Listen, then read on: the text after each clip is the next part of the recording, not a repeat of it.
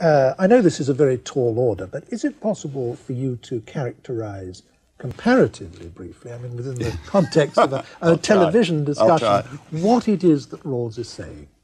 Yes, I think for that purpose it would be a good idea to take up two topics in the book. The first is the topic of the method he suggests and employs, and the second, the conclusions he reaches.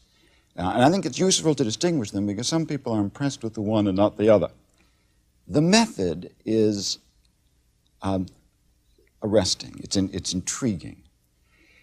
Rawls tells us that when we're concerned with questions of justice, what rules that could govern the basic structure of a society would be just, that we ought to think about those in the following way.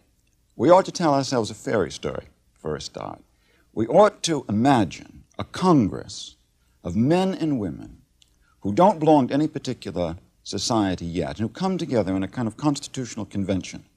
They're going to agree among themselves on a constitution, how their society is to be run. And they're like everybody else, these people. They have specific identities, specific weaknesses, specific strengths, specific interests. The only thing that makes them different is that they suffer from a total amnesia, the most crippling kind of amnesia. They don't know who they are. They don't know whether they're old or young, men or women, black or white, talented or stupid. In particular, this is very important, they don't know what their own individual moralities are. That is, they don't know, each one has some conception of what he wants his life to be like, what his preferences are in sexual morality and so forth, but no one knows what his views are on those questions. So it's as if, as in Rawls's phrase, they were separated from their own personalities by a veil of ignorance. Now, these amnesiacs nevertheless must agree on a political constitution. Rawls says if we ask ourselves what people in this strange situation would agree upon by way of a constitution, that the answer to that question will be, for that reason, principles of justice. This is a somewhat far-fetched thing to ask people to assume, isn't it? Well, it's of course far-fetched to ask them to assume that it ever has happened or could happen. Yeah. It's a dramatic way of asking people to imagine themselves making choices in their own self-interest, but without knowing things which separate one person from another. And that's, of course, just a way of enforcing a certain conception of equality on political decisions. But for the moment, I think it's better not to leave behind the myth, because the myth has itself great power. Now, the question is, what would people in this situation agree upon? And that's the second question, namely, the second topic, namely, what conclusions does this method yield? These are two, and Rawls calls them the two principles of justice. They are principles, I should say, for a society with a certain measure of economic development, so that there's enough to feed everyone. Once you reach that point, says Rawls, people in the original position, as he calls this strange situation, would agree on the following two principles. First, everyone shall have, to the greatest degree possible, the basic liberties which Rawls enumerates. These basic liberties are the conventional political liberties, liberty to vote, liberty to speak on political matters, freedom of conscience. They also include freedom to hold personal property, to be protected in your person, not to be arrested suddenly and without due cause and so forth. The conventional, what you might call liberal liberties, are protected in this way. Secondly, the second principle of justice, no inequality in society, in distribution, no difference in wealth, is to be tolerated unless that difference works for the benefit of the worst off group in the society. It's a very dramatic principle, the second principle. It means that if you could change society by making it overall poorer, so the middle class, for instance, was substantially worse off, you should do so if the result of that is to benefit the lowest off group in the society. So you have two principles. The first is the principle that says there are certain liberties that must be protected. The second is the rather more egalitarian principle that says look to the situation of the worst off group. Every change in the social structure should benefit that group. The two principles are related through what Rawls calls the principle of priority. He calls it a lexicographic ordering, and says that the first principle dominates over the second. What that means is that even if, for example, it would benefit the worst off group in the society to abridge political liberties, take away rights of free speech, even if that would benefit the worst off groups in society, you must not do it. Only when liberty has been protected to the full are you entitled to consider the economic questions raised by the second principle. When you do come to those economic considerations, you must benefit the worst off class, but you can't do that until everyone's liberties are sufficiently protected. And what do you yourself regard as the chief shortcomings of the theory? I think that Rawls relies too much on rather technical arguments, appealing in a very learned way to recent work in economics about what people in his original position would do. And I think those arguments are to some degree flawed. That is, it doesn't seem to be inevitable that people in his original position would come up with just what he does. I think what's more important, and what I wish he had stressed more, is the deep theory that underlies the use of this device, the sort of thing that you ask for when you say, quite rightly, why should what people decide in this rather strange situation, why should that have to do with justice? So I think it's a weakness that he, as it were, hides the real question, or appears to hide the real question. But I also think that's the great strength of the book. That is, this is the kind of a book in which the usefulness, the importance of the book is not exhausted by the particular arguments it makes. It presents us with an enterprise and says to us, look, if these conclusions are appealing to you, if the idea that we must think about justice by thinking about them through these devices of fairness is at all appealing, why is that so? Doesn't this tell us something about our philosophical capacities? Doesn't it tell us something about our moral capacities that we think this? Doesn't it help to structure how we think about it? Now, it's an enterprise. Rawls' book, one of the reasons why it's so important is that it's launched an enterprise of thinking along these lines, of which he would be the first to say that this book is only the beginning. Each person who reads it will have a different vision of what the enterprise is. I, for one, have a particular way of reading this book that makes it seem more important to me. And that is this. It does seem to me that the great question, the root question for liberalism, by liberalism, of course, I don't mean party politics, and I'm not referring to the Liberal Party as a party in this country. I mean the philosophic doctrine, the philosophic political theory called liberalism. The root question, it seems to me, is this. There are two possible approaches to the question of what is just. What is justice in community? One theory says that the answer to what is justice, what arrangements of goods in society is just, depends upon the answer to a further question, namely, what kinds of lives should men and women lead? What counts as excellence in a human being? One theory says, treat people as excellent people, according to some theory, would wish to be treated. The liberal rejects that notion of justice. He says that justice has a call upon institutions which is independent of any particular notion of what the good life is, but rather can appeal to people as a way of regulating society that can be agreed upon rationally by people who hold very different kinds of theories of, let's say, personal morality. This book is an attempt to show how far an appealing and altruistic and humane political theory can be generated consistent with the basic postulate of liberalism on this conception, namely that it's neutral amongst the various personal moralities that people hold. I'd like to move on now from Rawls to the other important book that I named apart from your own, namely Anarchy, State and Utopia by Robert Nozick. I wouldn't ask you to deal with that at such length as we've just discussed Rawls, but I think it's not so important to do so as it hasn't been quite so influential. But could you do, as it were, do more briefly for Nozick what you've just done for Rawls? I'll try.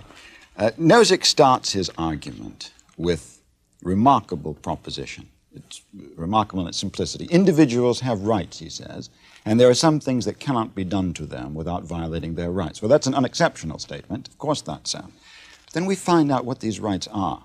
And it turns out that the Nozickian rights have this force, that it is wrong either to injure a person or take away his property for any reason except with his consent, unless to do so is necessary to protect someone else's rights to his property or his person. Now, this means, this is very, very strong. Indeed, it's so strong that one might ask, is it possible to have a state at all that respects that principle? And surprisingly, the first third and the most densely argued part of Nozick's book is presented as a defense of the state itself against the anarchist. Nozick obviously takes this as no mean question. And obviously it isn't. After all, if you take my property away from me, then you have violated my rights. I have a right to take it back. But a state claims a monopoly of the power to use force. The state claims the right to stop me from taking back my property against you. I've got to go to the police and ask them to do it. It prevents you from taking the law into your own hands, yes, as every state must. Yes. But what it's done is to violate my right, because it stopped me from doing something which I have every right, according to Nozick, to do, namely to protect my own property, which was wrongly taken from me. Nevertheless, Nozick agrees that if everyone did take the law into his own hands, there'd be anarchy. So the question is, what's wrong with anarchy? And his argument here is very elaborate. It may or may not work. There's a considerable doubt about it. But in any event, the upshot of the argument is that there can be a state.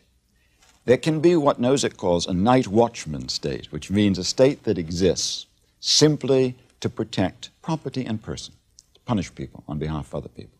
Question then arises, can the state do any more than that? After all, modern states do a lot more than that. They tax you and me and use the money they get in taxes to help other people or to do things in the common interest. Nozick gives that question a very firm answer. No. The state may not do anything except act as a night watchman. It may not tax, for example, for any purpose other than supporting the police. There are no doubt a lot of people listening who would feel some sympathy with that view. Yeah. And Nozick has been rather popular in certain political circles for at least this part of his views. Now, what argument could he give for this defense of what he calls the minimal or night watchman state? Well, his argument is this, in large part. Its argument is typically ingenious and complex, but I think the main thrust of it comes to this. He asks us to distinguish between two kinds of theories about what he calls justice in distribution. We each have certain things in society which we own, and the question is that distribution just? Now, says Nozick, one theory is what he calls a historical theory, and that says this. The present holdings are just. What you own, you justly own, provided people gave it to you voluntarily, either as a gift or in return for what you did for them. If, however, it was taken away from anyone else, by taxation, for example, and then given to you, the holding is not just. This, of course, makes holdings, this, of course, would tolerate the most inequitable distribution you can imagine. The second kind of theory, says Nozick, of justice, doesn't appeal just to history as his does, who gave who to what, but rather offers some general pattern and says, let us look at how the thing ended up. The simplest form of a patterned theory, as Nozick calls them, is an egalitarian theory. Unless things ended up equal, it's wrong, even if it was all done voluntarily. Now, Nozick says only a patterned theory could oppose his view of the limited power of the state. Because if the state is going to intervene to take money away from some and give it to others, it must be in pursuit of a pattern. Nozick, therefore, wishes to argue that any patterned theory is intolerable. And his argument goes like this. He says, suppose you could collect all the holdings, sweep up everyone's wealth, and distribute it all according to your favorite pattern. Suppose you're an egalitarian, you distribute the same amount to everyone. Now, you turn your back, and people are going to begin trading with one another. suppose, he says, he uses here the name of a very famous American basketball player called Wilt Chamberlain. He said, suppose Wilt Chamberlain plays basketball extremely well, which he does, and people wish to pay money. He doesn't wish to play basketball, but people give him money, ask him to play basketball. He's going to end up with more money than anybody else.